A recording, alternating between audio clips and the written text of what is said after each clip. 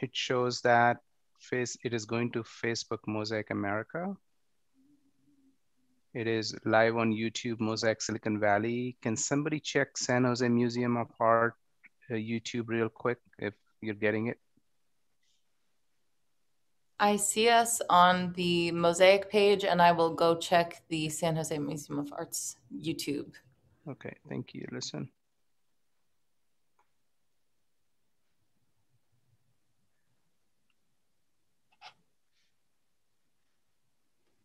I see some of you have already joined us. We're going to give a couple more minutes for more of our audience to join, and then we'll have Robin from the museum welcome us all officially.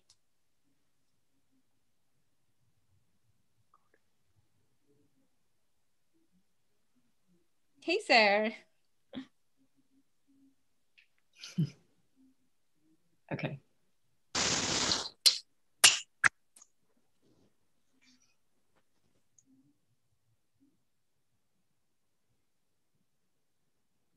Hi back, Prakriti.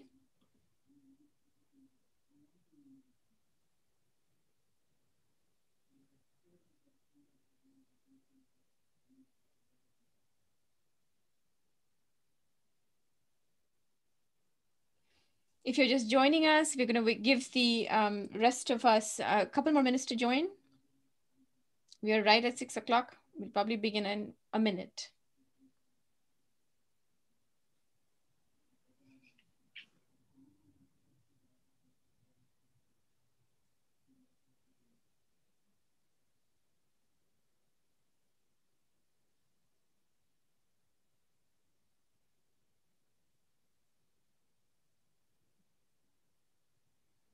All right, Robin, it's 6:01, and we have healthy participation from the audience in terms of numbers. So the floor is yours. Thank you, Priya. Good afternoon or good evening, everybody. It's still light out, so I guess it's afternoon, right? Good evening, everybody. My name is Robin Treen, and I work at the San Jose Museum of Art. And this is our regular, one of our regular Third Thursday series programs tonight, which we are hosting in conjunction with our good friends at Mosaic Silicon Valley. And this program is being held in celebration of Women's History Month, which this is. And I think it is important tonight to note that for this particular Women's History Month this year, March 2021, it's sort of bookended by a couple of very noteworthy events. On the one hand, the 2020 election left us with the highest representation in Congress by women that we have ever had, which we are now up to a whopping 27% women representing us in Congress, which, considering that we're 52% of the population, I think we have a little room left to grow. And then the other thing I think sort of we're offering this program also, I want to just acknowledge in the shadow of another mass shooting in the United States, one that had 9 victims, 8 of whom were killed. 7 of those 8 were women, and 6 of those 7 were Asian women. And so I do want to acknowledge that event and another act of misogyny, but also the intersectionality of that as well, because it seems really important to acknowledge that right now. So I do want to just acknowledge those victims as well. So anyway, that's it. So again, we're very pleased to be working with our good friends Mosaic Silicon Valley tonight. And I think we have a really interesting lineup of programming by, for, and about women tonight. So I will turn it over to my good friend Priya Das at Mosaic Silicon Valley. And it's my pleasure to introduce her, and take it away, Priya. All right, Robin, we were actually very happy that the museum has finally opened up. Yes, we have. You want to kind of announce that again? Oh, yes, I did want to announce that. I'm sorry. Thank you for reminding me. Yes, the museum has reopened on a very limited basis. So we've reopened within both the CDC and the Santa Clara County Health Guidelines. We're open Friday, Saturday, and Sunday. You can check the website for hours and for ticketing and to see what's on view. So for those of you who, after a year of pandemic, are climbing the walls, I'm sure there's some people who are just ready to lose it. The museum actually offers a really wonderful, safe, contemplative place to go and have a nice cultural experience that's not at home and not staring at your own four walls. So yes, please do come and visit us and take advantage of this opportunity. And thanks for reminding me, Priya. Oh, absolutely. We love, like we've always said, the museum is like a second home to Mosaic Silicon Valley. You've opened your arms wide for us at every juncture, and we love it. And then you've had so many programs with us, like today. So just 30 seconds about why we are calling this show "Then is Still Now."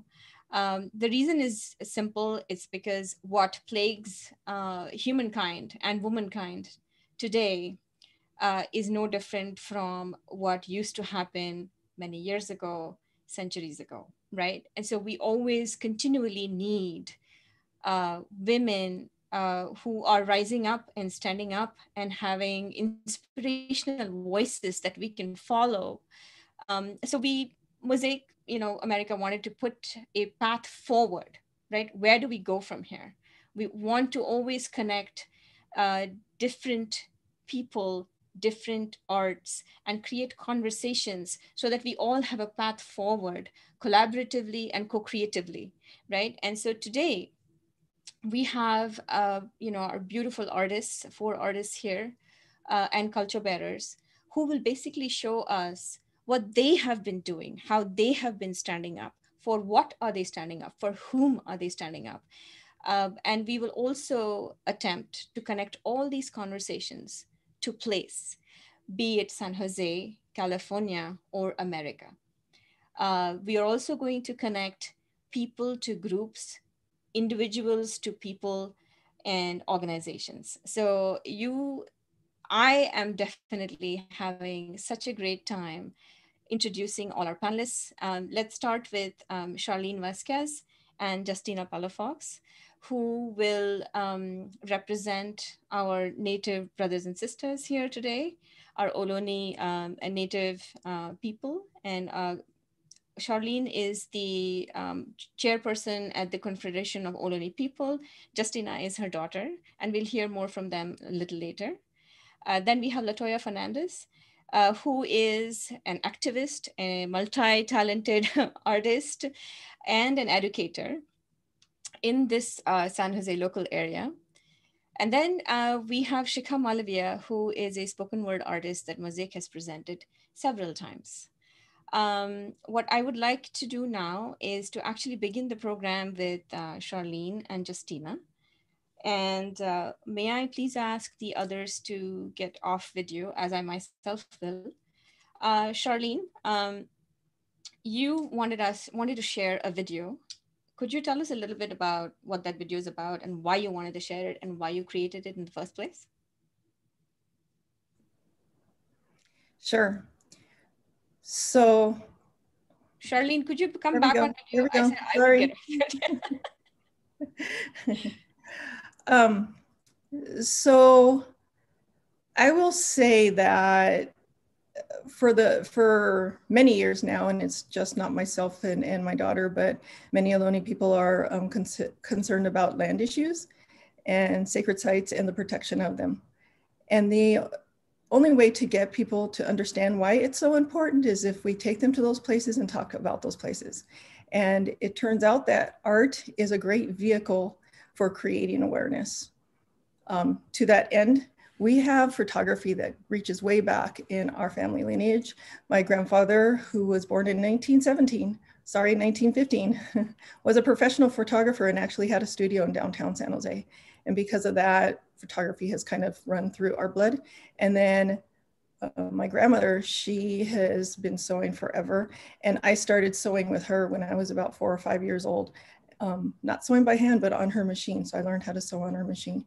So we created this video to kind of talk about the importance of culture and tradition and legacy, and how that will help us to preserve culture, but also to share information and a message to the community. Justina, is there anything you'd like to add? Yeah. I think the video, when we were making the video and you're taking the pictures, it's a whole different feeling. And then when you see the video, it's kind of, it's just something you can keep and something you can show your family later on. I think the images are very powerful, and it's kind of like, is that us? Was that really us standing there? I just love the images, and I think each image just holds a story just by itself. All right, so let me attempt to start this video. Give me a moment.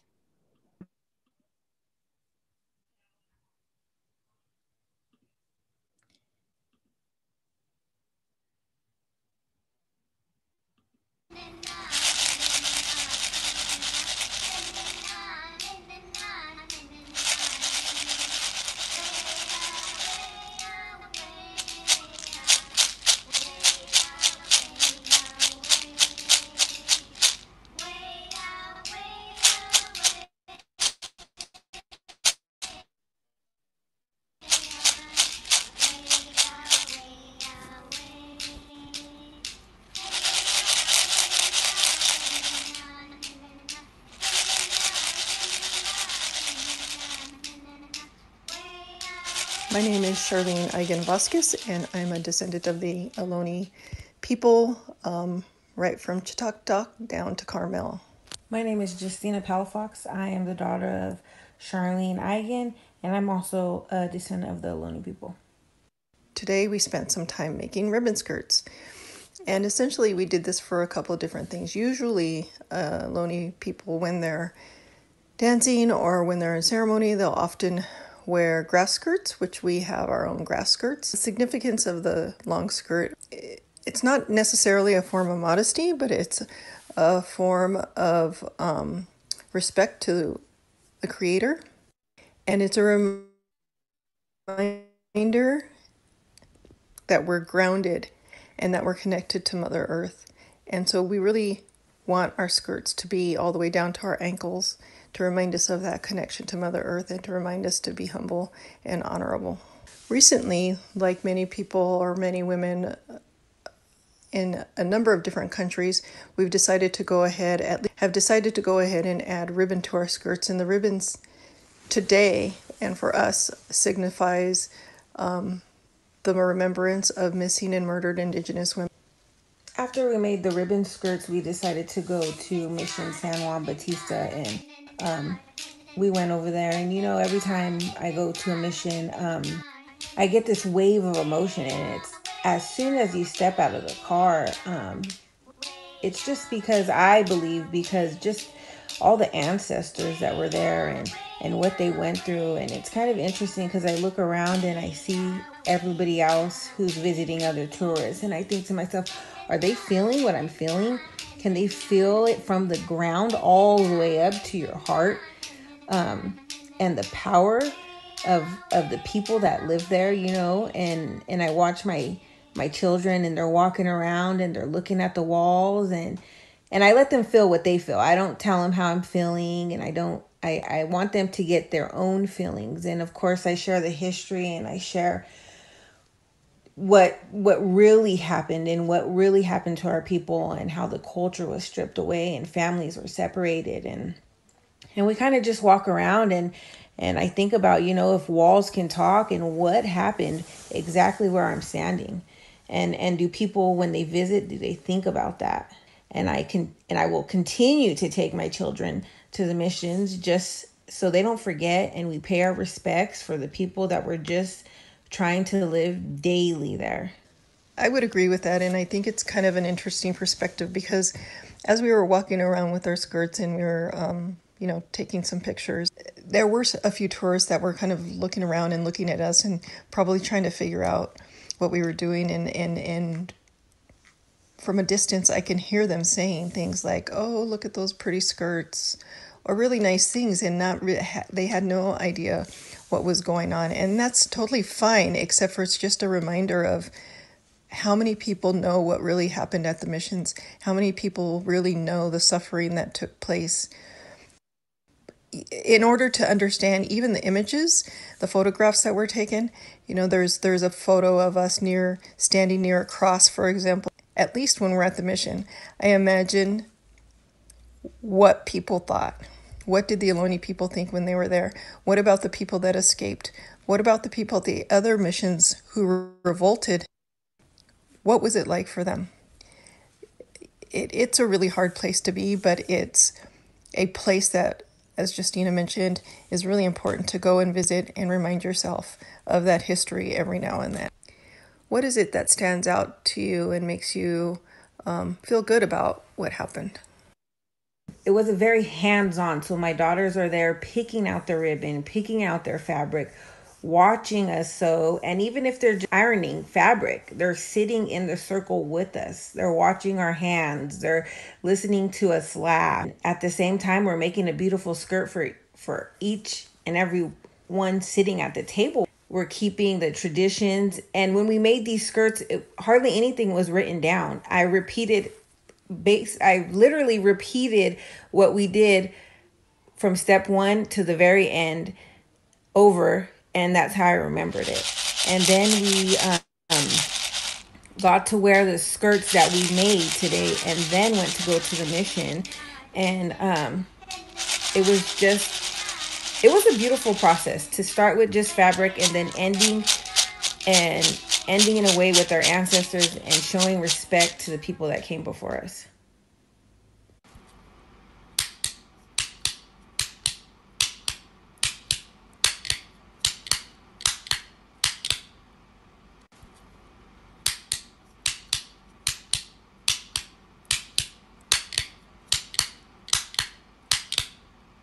All right, Charlene and Justina, let me welcome you back on video.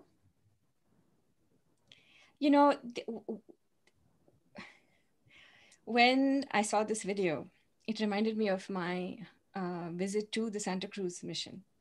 And I'm feeling overcome a bit, because for me, it was my daughter who was 10 years old. It was a school project. And so it was a tradition. It was a mother-daughter tradition, right? And then when we went to the mission, and there were these stark historical facts, and there were some pictures, and I just couldn't even comprehend the scale of the annihilation that went on, right? And I said, I'm here with my daughter, and here is destruction of so many generations, right? But then I remember thinking, what do I do with this emotion that I'm feeling, right? Who do I reach out to? Is there any action that I can take? Which is why, as part of our mission at Mosaic too, we're constantly thinking about how do we connect, people to history, people to our future? How do we together create a sense of a shared future? And I just wanted to kind of, Charlene, you had said something about how do we move forward from here, and how everybody has to be inquisitive in their own way. Could you talk to us a little bit about how you can help, how the rest of us can stand up with you? So one of the things that I think about is that we really are kind of limited in the ways that, Justine, are you tearing? It really is a hard thing. But what I was going to say is that the way that the visibility that there is for the Ohlone people, I would say, especially in the South Bay, is pretty limited. So Usha and Priya, who's not on camera right now, I just want to say thank you for opening that door. It's one thing to go out and speak in front of, county supervisors or, a city board to talk about, please don't dig up another ancestral burial ground. So that's one thing, but that's not on camera. Nobody can see it. It's, you know, it's whoever attends, and hopefully they hear our voice and our call to action and make the right decisions. But in this case, we actually can document our voices. And in this case, you know, we talked about before this event about making this video. So we made this video, put it on YouTube. It's not yet public. After this session, it'll be public. And it's interesting because when I check the boxes to try and figure out, okay, who can see this? Children can see this. They will be able to see this. And hopefully they ask questions, or mothers will ask questions. And I would say, you know, if we talk to our children, our own children, and teach them to be respectful, and teach them to think about history so that they do it for themselves, then we'll be in a better place. I also taught ethnic studies for a number of years, and my ethnic studies classes are not easy. And they would end up with people asking, what do I do? What do I do? I'm so sorry. Well, you don't have to be sorry to me, but what can you do? You can teach your children to explore for themselves and look for the truth themselves. And if they look for the truth, then hopefully some of these dark places in our history books will be lightened. The truths will be disclosed, and that would be helpful. I would say the other thing is just really think about how you walk on the earth. Walk gently and carefully and considerately, and think about who was there before. We built a relationship with a law firm and a nonprofit just recently, just within the last probably couple months. And now we actually have a place where people can donate money, and the money all goes to legal fees so that we can protect sacred sites, so that hopefully the next time there's an uncovering of a burial place, we can stop that, or at least mitigate whatever's happening there. But now we actually have, a law firm willing to help us as long as we can raise some money to cover some of those fees. Justina, would you like to add? You're a mother yourself, and I know from the previous program that we did that, 7 generations hold a lot of meaning. I mean, you can, would love for you to kind of touch about that a bit.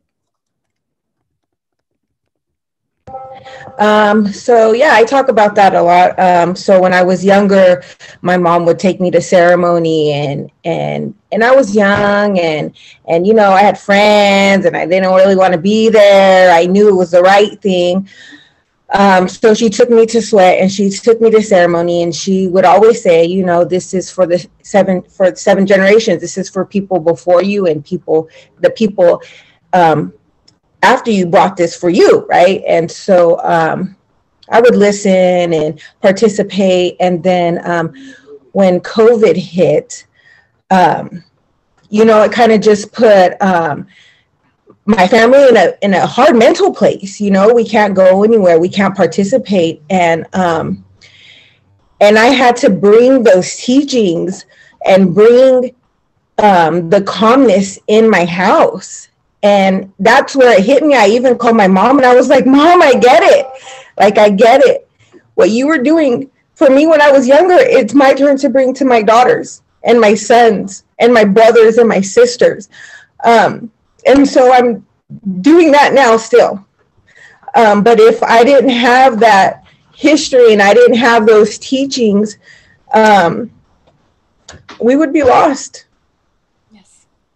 Yes, and that's part of the reason we want to have more programs like this, because we want to feel connected to history, not as a way of, there is anger, yes, but there is also a way forward. And this beautiful mother-daughter story that you've shared, and what you do every day for your own children, is a true inspiration. And I thank you both for being a part of our program tonight. Thank you. Yes. And so from, this whole tradition of passing on the traditions, passing on culture, passing on family values, how do you then do that to a whole city of youth, right? And to talk about that is Latoya Fernandez. Latoya, you know, I initially thought, how am I going to introduce you? And then I said, you know what, it's simple. I'm just going to let you talk about your journey. Absolutely. Thank you. Yeah. So I just hearing this story, number one, as a mother, as an educator and as a youth champion, I was very moved, very touched. I felt very strongly about how we use our experiences and we pass down our wisdom, and we share these truths, but also match it with the empowerment piece of letting our youth feel like, hey, like, I got your back. I'm going to hold your hand through this. Not only am I going to educate you and tell you these truths, but I'm going to stand with you and help you take action to make things better. And so, my experience comes from education. I've been a teacher. I also served as an administrator, as a dean of students. And about 6 years ago, I started my own community-based youth empowerment organization when I realized, particularly that youth of color lacked a lot of confidence in the classroom. They were afraid to ask questions. They didn't want to be called upon. And when I would talk to them about what was going on, it was interesting to hear them say, like, I don't picture myself going to college. I don't think it's possible for me to own my own business. I don't think I can get out of my situation.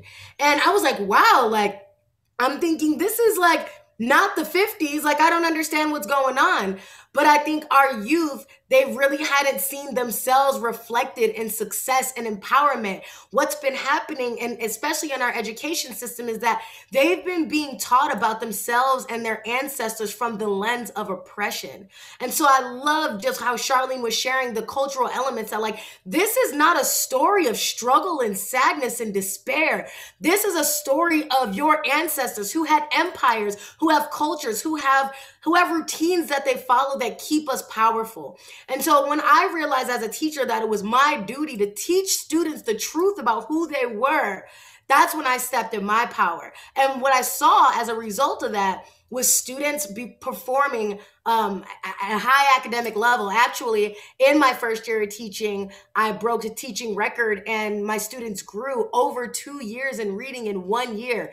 And that was because I taught them the truth. I told them who their ancestors were, and I showed them real examples of themselves, reflected. So I think that's really important. And I also believe that our youth need champions. They are the most ignored population of people. Everybody's always making decisions about our youth and not including them in those decisions. And I think that's a problem. If we're talking about reimagining a world where our future leaders understand what's going on and feel they have the power to make necessary changes, we have to start giving them that platform right now, asking them right now, what is it that you want to see? How can we make this world better, this city better, this county better?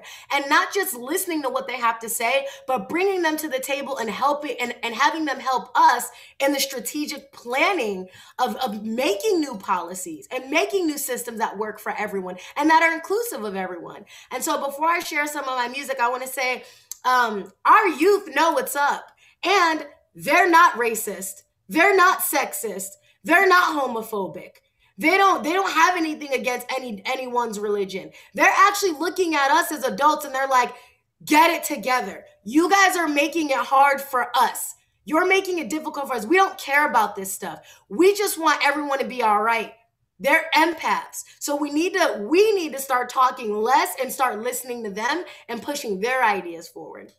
So I'm going to go ahead and share a video that I released. It's called Black Lives Matter. And I actually released this video before the Black Lives Matter movement got big and the George Floyd protests broke out.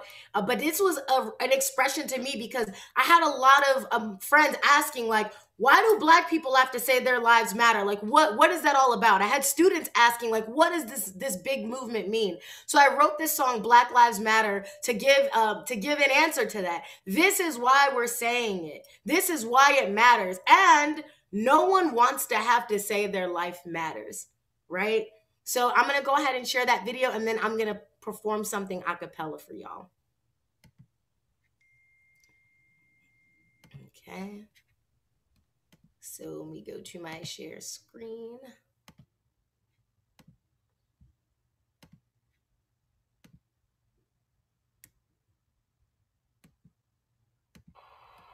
just know that life is becoming increasingly miserable for everyone. Apologies, y'all. I actually want to make sure that the speaker is on. It turned off while we were here getting busy. All right, here we go. You just know that life is becoming increasingly miserable for everybody. But when they find out who it is that's causing the trouble and who it is that's making life miserable, when they get tuned into that, then they're all going to be just like the Panthers. Dear white America, why are you so pissed at me? Is it that my history eliminates the mystery? You deem me powerless, I'm undefeated, powerless. Resiliency is prowess, the cinder, the lotus flower. Told you you couldn't kill me, desperate to play the part, not destined to be my equal, no matches to light the dark. Finishing out the starter, was happy to birth the trauma. Ended up breeding artists, you're hating the stretch marks. I'm embracing these torn stars, people of fast cars. My people with slow starts refuse to play small parts. My people topping charts, delivering raw art. Can't oppress a generation when freedom is at heart. At heart. When freedom is at heart. No stopping it when it starts. When freedom is at heart. Community saddle. Black lives matter. We're mad that we said it. We're mad that we had to. The underground railroad took strategy. Who arrogant had to be could only come naturally. The Moors colonized Europe. Displayed apathy. Stole a perfect blueprint. Splash paint catastrophe. Disarmed unarmed relics. Reverse psychology, blowing up shooting stars that brought you astrology. Despite the mission of total black execution, we show up to the table with peace as the solution. Embracing these world stars, people of fast cars. My people with slow starts refuse to play small parts. My people topping charts, delivering raw art. Can't oppress a generation when freedom is at heart. At heart. When freedom is at heart, no stopping it when it starts. When freedom is at heart, community saddle, Black lives matter. We mad that we said it, we're mad that we had to. Yes, thank you all. So again, just like sharing that and saying like number one, and this is a message to our youth, you can't oppress a generation when freedom is at heart. When you are liberated in here, no one can hold you down. No one can hold you back. So I'm actually going to go ahead and perform an a cappella piece that I wrote specifically for my students. I'm going to perform an a cappella for you.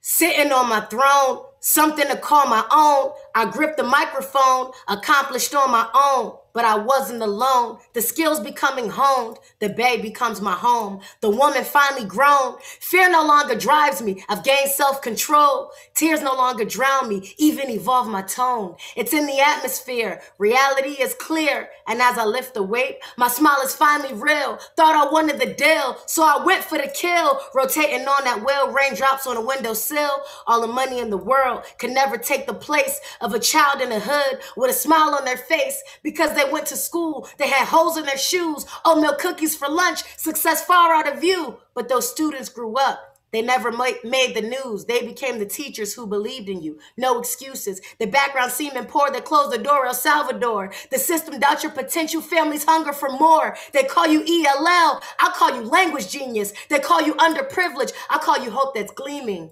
So even if society keeps their standard low, still walk across that stage. So much for what you didn't know. We're breaking barriers. The world was yours and mine from jump. So there's no way we'll ever give it up to Donald Trump. Those bodies in the dump. Those Asian girls were trafficked.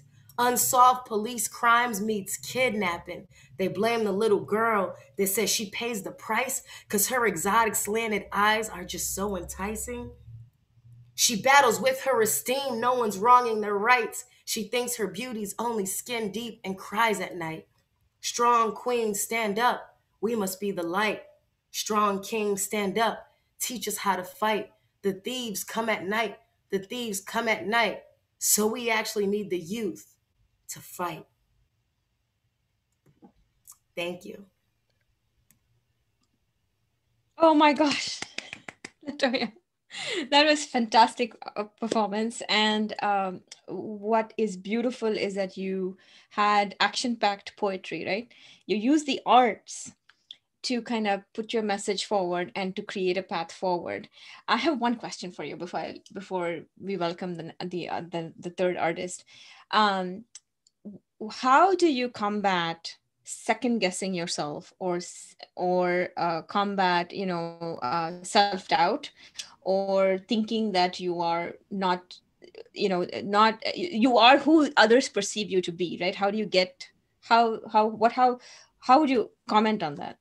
Yeah, absolutely. And that's a great question because confidence is a struggle, especially as a woman, being a woman of color, it's one of those things where I've had to accept a couple of things about myself. One, that there were no mistakes in my creation. That I was actually created the way that I am, as I am, to fit into who I am supposed to be for this world. And that's why it's so important to understand our history and have that awareness of who our ancestors are. Because once I learned that my ancestors were these strong African people who are kings and queens, I was like, wait, that's in my bloodline? So I don't ever need to feel like I'm less than. And then the other thing is understanding and distinguishing between positive self-talk and negative self-talk. I used to say things to myself like, hey, I'm powerful, but I have kinky hair. I'm powerful, but I'm black. I feel uncomfortable about that. I'm powerful, but, and then I had to switch that language and change the word but to because, and accept those things as things that make me unique and beautiful. So now it's I'm powerful because my hair is kinky. I'm powerful because I'm black. I'm powerful because I'm a woman. There is a huge difference between how we feel about ourselves when we speak positivity and life to ourselves than when we speak defeat to ourselves. So even just switching one word, but, to because makes all of the difference. Oh, fantastic. I love that power of the one word, Latoya. Thanks so much. And now we welcome Shikha Malavia. And, I love this segue into your segment, Shikha, because, Latoya talks about how, you have to kind of see yourself in a different image.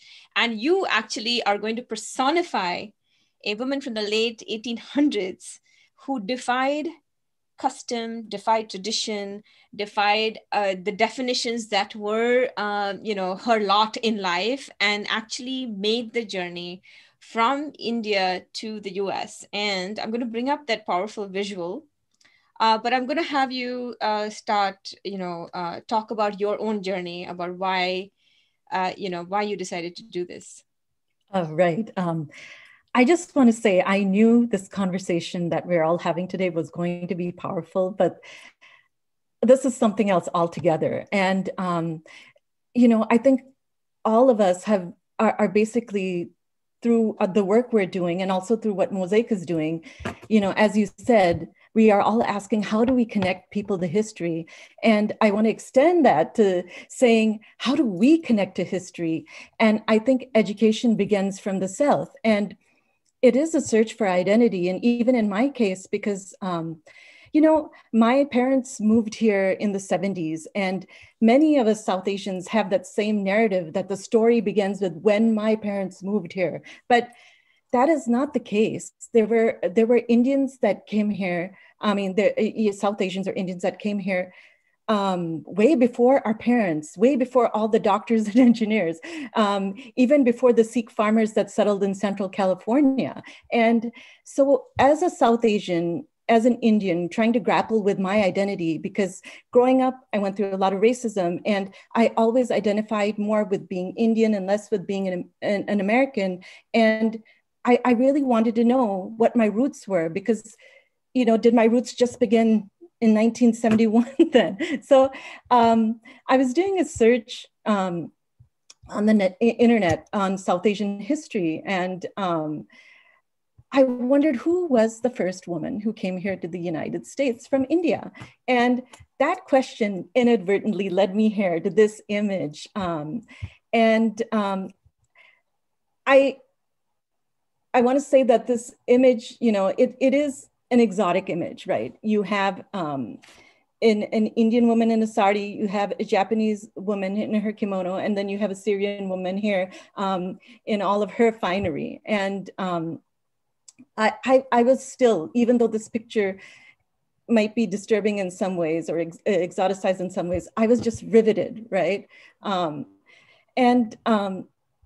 wanted to know, who was this woman? Where did she come from? Why did she have this defiant, determined look? And so I found out that her name is Anandi Gopal Joshi. and that she was the first Indian woman to come to the United States to study medicine. And she was India's first medical doctor who was a woman. And I was just blown away. Why hadn't I ever heard of her before?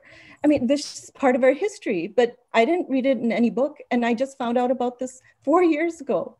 And, you know, I'm almost 50. So I'm like, this is amazing. And I wanted to know more. So I started digging deeper and deeper.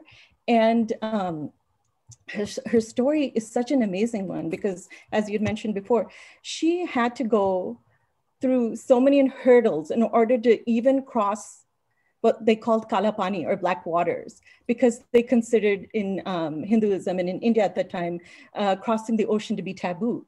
So I would like to invite all of you to journey into the life of Anandi Gopal Joshi tonight through poems imagined in her own voice. And there's a reason why I decided to do persona poetry. And that's because whenever her story was told in India, it was always told through the lens of her husband, who encouraged her to learn and in often violent ways. So I feel like her voice was suppressed in the story itself. And so I decided that I would attempt to write her story in her own voice and give her agency back to her. So anyway, I'd love to share some poems with you. And if we could get to the next slide, then I can before hold your passion. Yes. I do have one announcement to make. Sure. To my dear audience, please hang back with us, because after Shikha's done performing her poetry, we are going to get all of the artists and culture bearers back. And you're free to ask us, send us your questions in through the Zoom chat, the YouTube chat, as well as the Facebook chat. We are welcome, we're welcoming of any and all questions. We will also have Robin back from the museum. So there's going to be San Jose Museum of Art, Mosaic America, Shikha Malavia, Latoya Fernandez, Charlene Vasquez, and Justina Palafox on the panel and open for you to ask questions too. And without more ado, I'm going to stop my video, and then Shikha, I'm going to switch to the next picture. Sure. Okay. So the first poem I'll be reading is called Outside the Chaukat.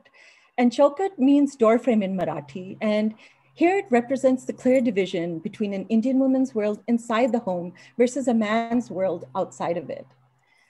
Anandi Gopal Joshi, which people also refer to as Anandi Bai, was born in Kalyan, Maharashtra on March 31st, 1865, in a busy port town that is now a suburb of present-day Mumbai. It was a time when Indian society held on to their traditions and customs very fiercely in retaliation of British colonial rule and Western influence. So, outside the Chaukat. If you want to know what happens in this bustling town by the sea, Kalyan, which in Sanskrit means well-being, but whose shores have thrice been plundered by the Mughals, the Portuguese, and the British, despite the shade of a fortress and a long city wall with 4 gates and 11 towers, whose welfare is erased and renamed Kalyan and Kalyan. Ask the men, for they are the ones who wear shoes that take them outside the Chaukat. They are the lucky ones who, donning their turbans, smell the dung of many homes, hear the hum of horses' hooves, darken their hands with the ink of newsprint, read the cover of the day while sitting on a zopara in the courtyard, dragging a puff from a gurgling hookah. Whereas the women tiptoe softly, their bare souls hardened, walking from kitchen to cowshed to well, fingertips charred, from stoking the chulha, thoughts spilling over like water, from vessels balanced on their heads, of what lies beyond a doorframe that make a splash and then evaporate. So the next poem I'll be reading, and I think we have an image with that as well. Yes, on the left is a picture of Anandi Bai as a student. And I think this was taken the first year when she had enrolled into medical college. And then next to that is a language primer, the kind that she might have read and learned English from. So At the ripe old age of 9, Anandibai was married to Gopal Rao Joshi, a widower who is 16 years older than her. Gopal Rao was an overzealously progressive man and was instrumental in encouraging Anandibai to pursue an education, but he often resorted to extreme behavior to get her to study. Despite the protest of Anandibai's family, who felt a woman's place was tending to her own family and not going to school, Gopal Rao emphasized learning English so that Anandi could pursue her dream of becoming a doctor, which sadly arose from the loss of her son, which she gave birth to at the young age of 14. Due to lack of access to medical care and the reluctance of Indian women to see male doctors, who were often European, Anandibai lost her son when he was only 10 days old. Anandi learns English. This new language is like balancing a marble on my tongue. The K in knife, silent. The T in brother, soft. Ajji says, why learn the bhasha of the Angrez who don't bathe every day, who eat the flesh of animals like a jungli and call us heathen instead, with our heads covered and our feet bare? But my husband, he brings me books in Aval Angrezi. He says, I must learn it all, their language, their God, their modern ways, anything to help us cross Kala Pani, to hold their alphabets in my mouth and swallow before they roll away. All right, and so the next poem I'm going to read, and we have an image for that as well, is a picture of Anandibai's husband's letter, which he wrote to some missionaries asking them to try and help his wife. And then there's the ship which Anandibai sailed on. So she does eventually get to cross Kalafani. So call it fate or serendipity, but Anandibai's husband wrote a letter which was published in a journal called the Princeton Missionary Review. And it reached an American woman in New Jersey while she was in the dentist's waiting room. Anandibai's desire to become a doctor and help the women of her land resonated loudly with Mrs. Theodosia Carpenter of Roselle, New Jersey. And she wrote back to Anandibai immediately, offering her friendship and support. Anandibai and Theodosia exchanged letters for 3 years before she set sail on the City of Calcutta steamship for the US in 1883. Mrs. Carpenter, whom Anandi came to regard as a second mother, was waiting with her husband to receive her and give her a home as she pursued her medical studies. Riding the Meridian. Countless creases on these waters of ships traversing the ocean's face as the sun plays truant during our voyage. Mrs. X, my companion, draws notches in the back pages of her Bible of days and nights feigning prayer while eyeing my movements, wondering, what is it this Hindu is reading? Remarking how no book is as worthy as the black-bound one in her hands. Other passengers look at me unfavorably as I push boiled potatoes and limp vegetables around my plate, holding a fork and knife gingerly, refusing animal flesh. I ignore their whispers of how I should be in third class with the ayahs. And yet I wish it were so, for I would find less pretense there and more color in conversation, no threats of conversion. But in each lip of land our ship touches, I take delight, a different scene as if from a storybook, Ceylon's tall palms swaying, Egyptian soil gleaming red, and England's cottony clouds like an umbrella over our heads. With the sun's daily revolutions, we move further and further from the equator at the speed of 4 to 6 knots, my sari rippling in salty air as I inhale the scent of a new world. The seas, neither black nor poisonous, but taking shape of the palm that holds it. How does that which has no color both bless and stain, all of us water? And I think of Copernicus, who stood by his convictions, who knew the true meaning of circumambulation, how it is us that revolves around what gives us sustenance and not the other way around. So the next poem will take us to Philadelphia, where Anandibai has arrived. Anandibai was admitted to the Women's Medical College of Pennsylvania in the fall of 1883 and applauded for her courage in defying tradition and religion to get there. She impressed everyone with her confidence and mastery of English. In fact, I read that she was speaking English so much that she had forgotten how to speak Marathi. And I think that's so amazing that she had that kind of focus. So, but she maintained her culture and customs. She always wore saris everywhere. She modified them a little bit, but she always wore her Indian clothes. So above all, it was Anandibai's determination to help her countrywoman that moved everyone she met. They call me Lady of the Orient, and this poem is based on a reception that was held for her to welcome her. Though the darkest one in the room, I'm the brightest of them all, in a red pitambar sari, deemed Pompeian, belle of this ball. And as I shake their hands, 500 pairs, wearing gloves to protect me, they regard the spray of pearls hanging from my nose, my filigreed wrists of bangles glinting gold, the tiny kunku dot on my broad forehead, crying stares and praise for this young Brahmin lady so brave, having come all the way alone from Serampore to the city of brotherly love to earn her doctor's coat. Madzenav Anandi Ahe, I want to say in my native tongue, so that I don't forget who I am, the young girl whose books once lay tattered in the cowshed, whose baby lived barely 10 days. I float like an Indian rose among the dull sea of cinched waists and bonnets in the parlor of the dean of the Women's Medical College, smiling till my cheeks hurt as they stumble out a new version of my name, Ananda Bai, remarking how exquisite is my English.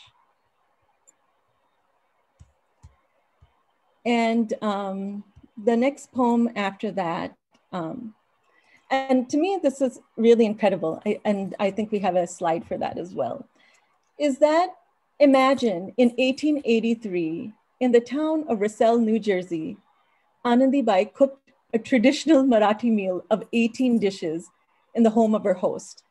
She was so thrilled with the warmth and kindness that she was received with that she wanted to do something to return the hospitality. And so she decided to cook this feast. So it was held in the home of Mrs. Theodosia Carpenter, her host, and friends were invited, and they all sat Indian style cross-legged, and the women even had borrowed, or rather Anandibai had lent them her saris and her jewelry for that special night. So I've written this poem in ghazal form, and it's called When the Guests Sup as Gods. In my wildest dreams, never do I fathom tonight that I should turn them into feasting Indians tonight, not those whose vast plains they call their own, but proud Marathas from my faraway native tonight. All the fair ladies draped in woven bordered saris, hands spangled, necks spangled, shining bright tonight, as they swish across the inlaid floor like princesses in my colorful trousseau that belongs to them tonight.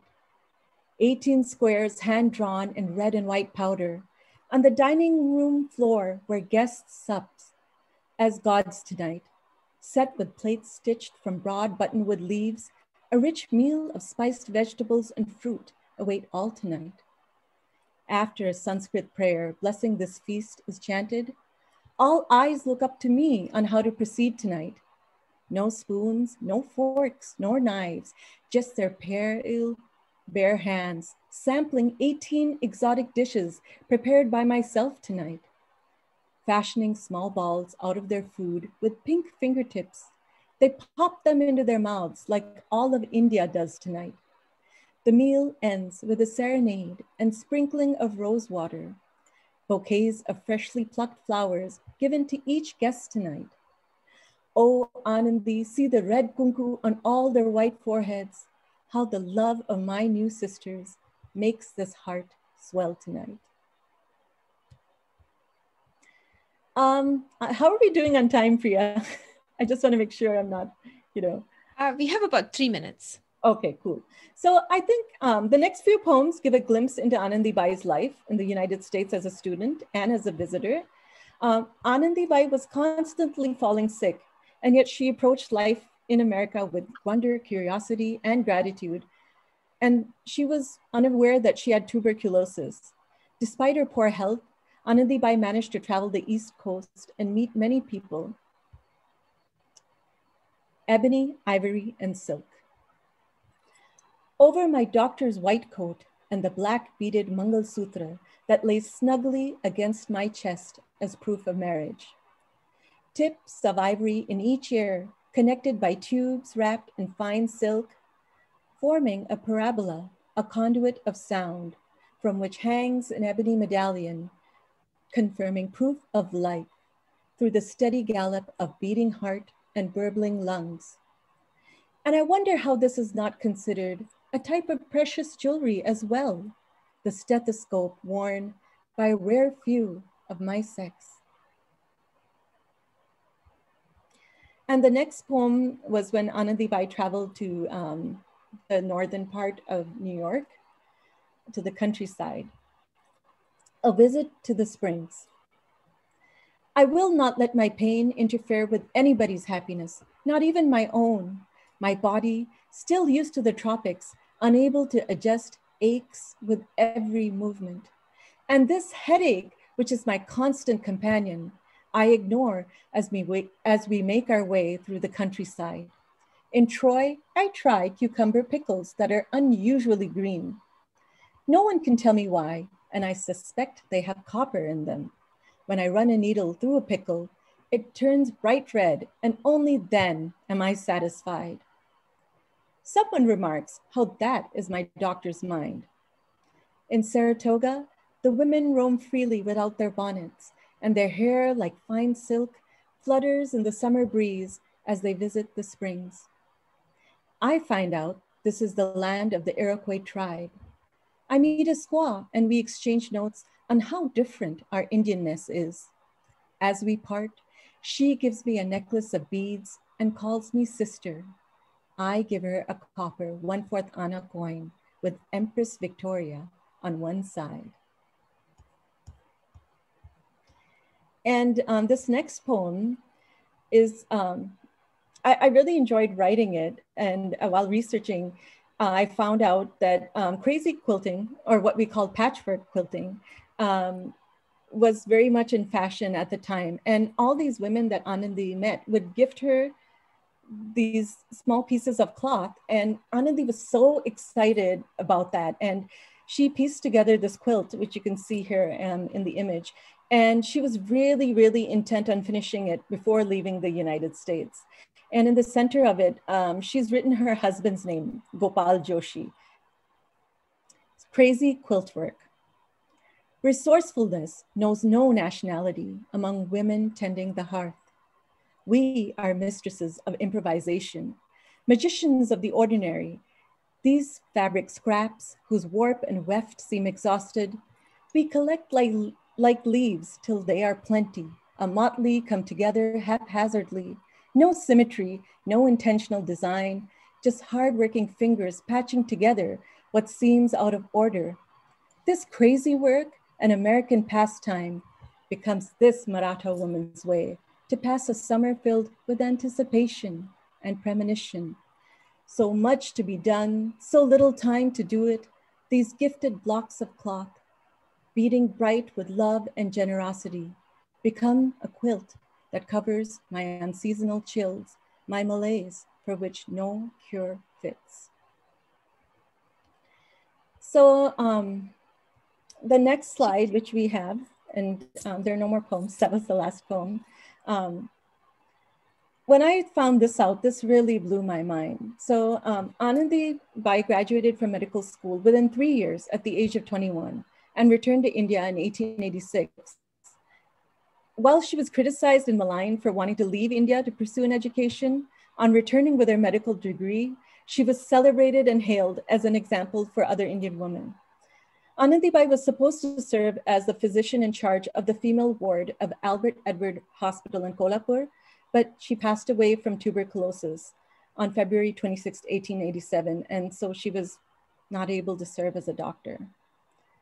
After being cremated, as per her wish, her husband sent her ashes to Mrs. Theodosia Carpenter in New Jersey, and they're interred in Poughkeepsie, New York, with the Carpenter family.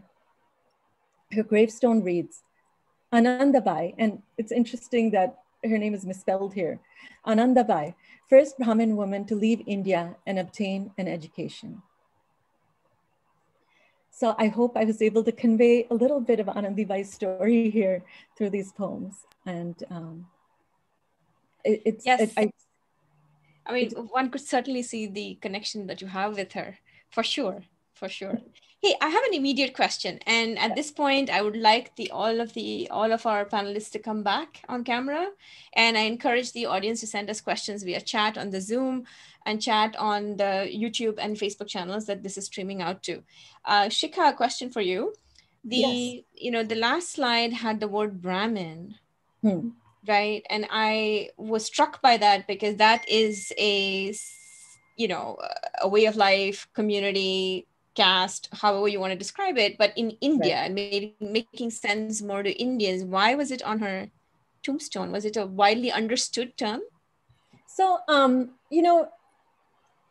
it's very interesting. I'm really glad you asked that question, because this is also something I kept on coming across in several news articles. And here, I mean, and especially now when there's, the Dalit movement and things like that, Anandibai did come from privilege. And at that time, I don't know if she knew exactly what it meant, because even if you were a Brahmin woman, you were supposed to remain at home. You were supposed to, just take care of your children and your family.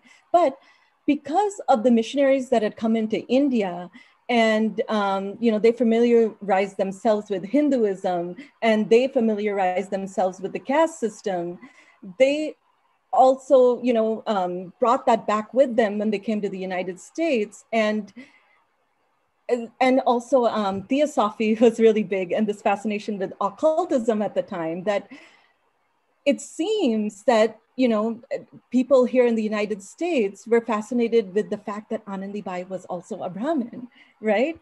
And in every news article that came in the papers, they kept on mentioning how she was a Brahmin woman. And while they celebrated that, whenever I would read about how Anandibai responded to it, I don't think she really thought that way. And I think the proof of that is that, being a Hindu, she first of all decided to cross waters which were considered taboo. She lived here alone. And after she passed away, she asked for her ashes to be buried in a cemetery among Christian people. So it's really interesting that how she was celebrated as being a Brahmin woman, but I don't think at all that she looked at herself like that.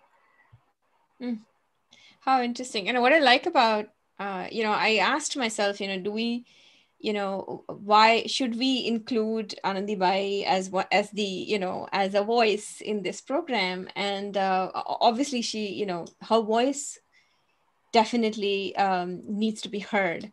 But what I loved about it is that, it shows us how America can be a nurturing place also, right? And it kind of reminded me of 20 years ago when I first made my journey to the US, right? The promise, ambition, safe harbor, home and belonging, right? I mean, at the end of the day, that's all we want. We want to belong, right? And for so many of us, for so many years, this land, belonging has been elusive, right? And so that's why I wanted to kind of bring that connection in, because that is, she needed to come into her own as a doctor, and that doctorate and the medical studies, America offered it to her, right? So for me, that was like the most profound, apart from her own journey, that was a profound aspect, and why we thought that, this absolutely has to be part of Mosaic America's artist lineup, Anandibai herself in first person, like you have presented her. And it's not just her becoming a doctor. I don't think she knew who she was, or that she was allowed to be herself until she came to this country, because she was constantly being told by her husband what she needed to do. And she was constantly being told by her other family members what she shouldn't be doing. And once she came here, people wanted to know who she was, what her favorite color was, what her favorite names were. You know, in fact, Mrs. Theodosia Carpenter had this autograph book where she asked all these questions, like, what is your favorite place on earth, things like that. And she wrote her favorite place on earth was Russell, New Jersey. You know, and that's saying something, you know. It is saying something. Yeah, it's so fascinating to me. And yet she came on her own terms. She didn't want to convert to Christianity, because if she had, she would have probably arrived in the United States much sooner. But she stood her ground, but she thought all religions were equal, and she just wanted to be herself. And for whatever reason, I mean, all the circumstances brought together, by being in the United States, she was able to be herself, because she didn't have anybody else telling her who she should be. Yeah, and see, that kind of brings it full circle, right? All the stories we've heard on this panel today, this one kind of is like the complement of the other stories, right? And Latoya is kind of like the bridge between how do you enable that? And on that topic, question for Latoya. As someone engaged in social justice work, how do you keep from getting depleted and down? Where do you draw your strength from? Yeah, good question. I actually see self-care as a part of social justice. It's a part of the revolution. So there can be no revolution without self-care. A lesson that I had to learn, I didn't learn in my 20s. I was burnt out in my 20s. And I had a lot of really unhealthy habits, and I was very unhealthy in mind, body, and spirit. And when I came to understand that I could not pour into anyone's well if mine was dry, and that I didn't have to feel guilt or shame about taking steps back, I felt empowered by that. So taking naps is a part of my day. I take a nap every day. I get massages, I get my toes done, I get my fingernails done. And when I just want to take a minute to not do anything, I take a minute to not do anything, and I don't feel the need to explain myself to anyone. Because as women, we are such givers. We give to everyone all the time. So we actually don't owe anyone an explanation when we want to take time for ourselves. And so I stand by that, and I stand in that, and I get my strength from that, and knowing that, like, I have the right to take my space. Mm-hmm.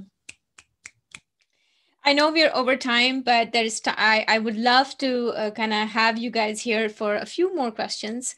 Actually, Justina and Charlene, can you also talk to, how to not be feeling overwhelmed by sometimes, right? There is a generational, I want to say cross you bear or burden, right? That you feel like you have to, you cannot even take, like Latoya says, take a few minutes to yourself because, oh my God, my ancestors suffered so much and I have to give so much to my future generations, right? How do you deal with that on a daily basis?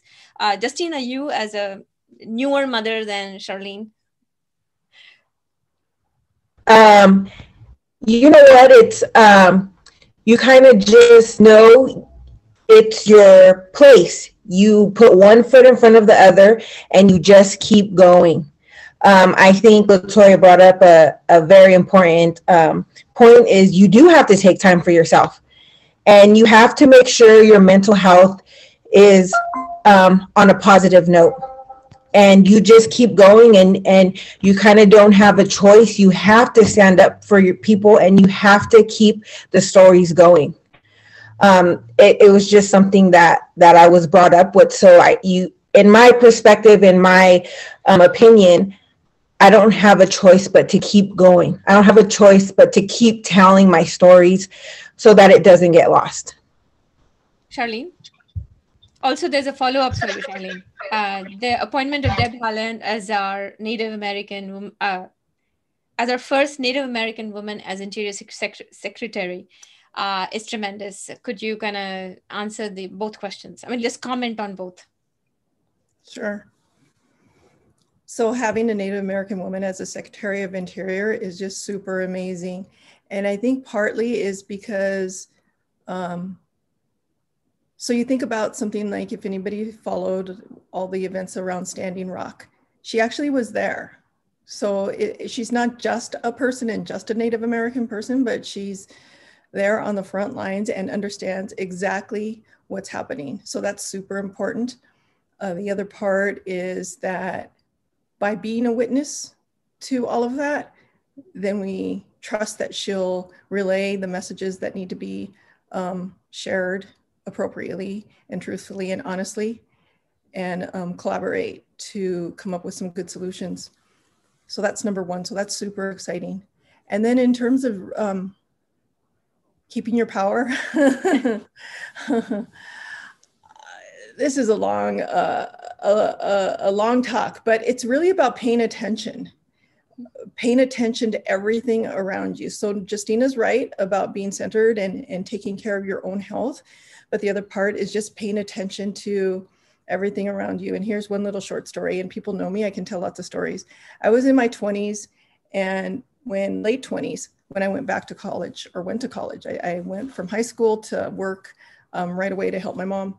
And then in my late 20s, I went to college, and I'm sitting in my first class. I'm there, maybe just a few sessions in, and there was a gentleman next to me, and he was clearly 30 to 40 years older than me, much older.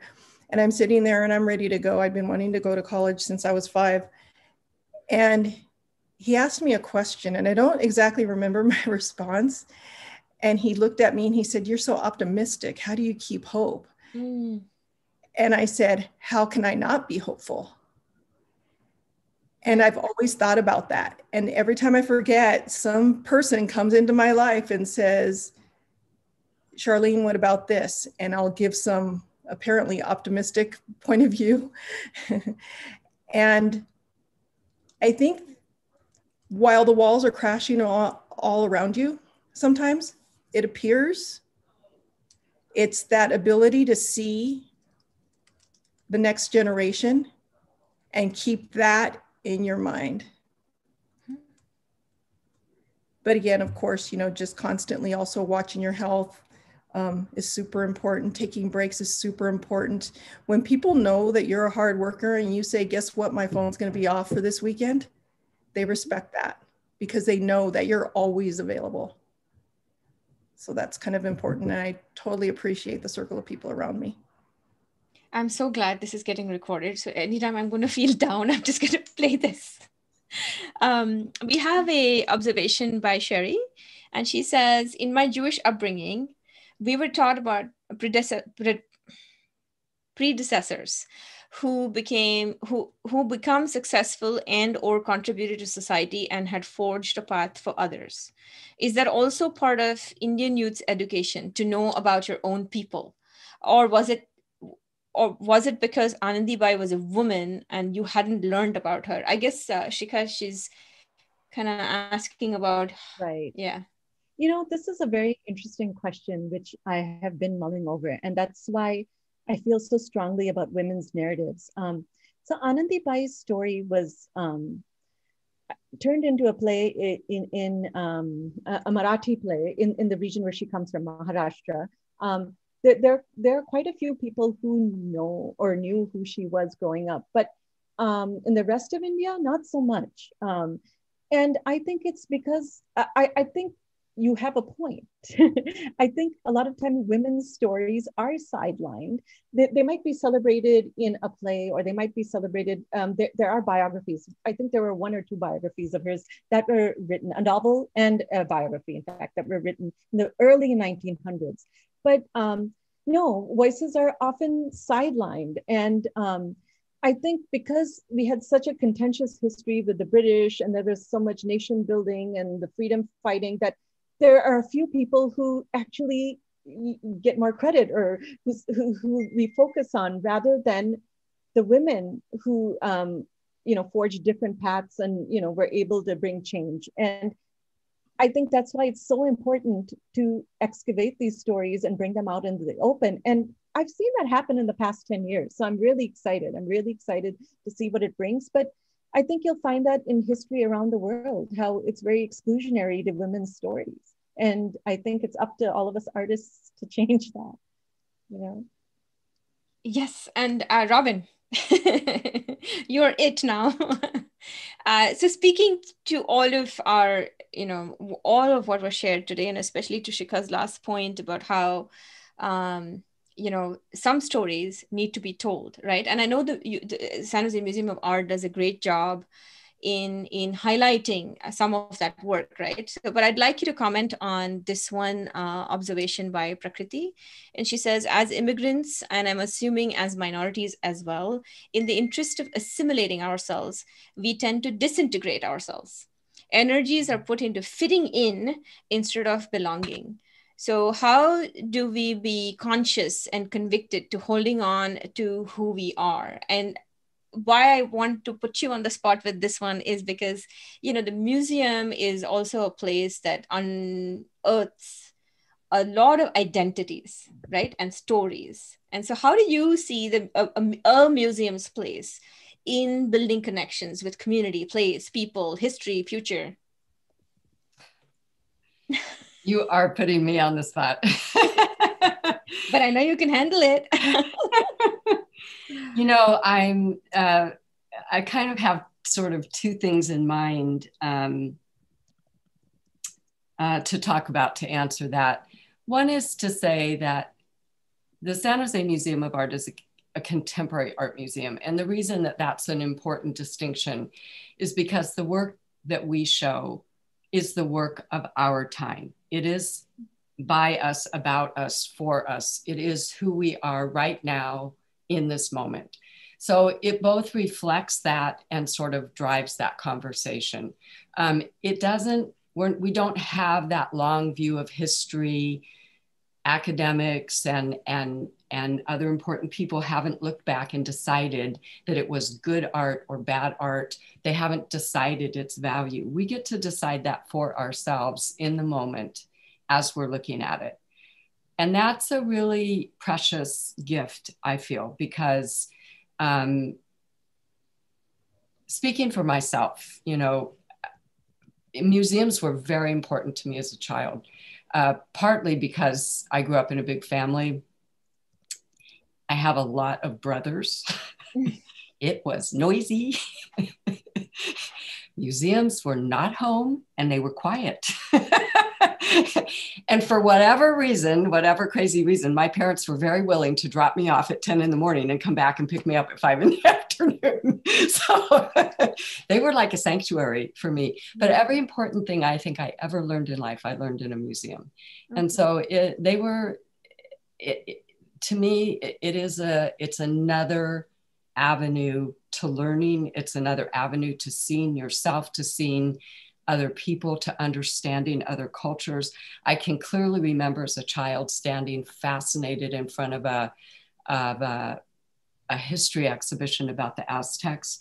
And I was just transfixed. I can remember as a very small child standing in front of Picasso's Guernica and looking at that gigantic black and white mural about war.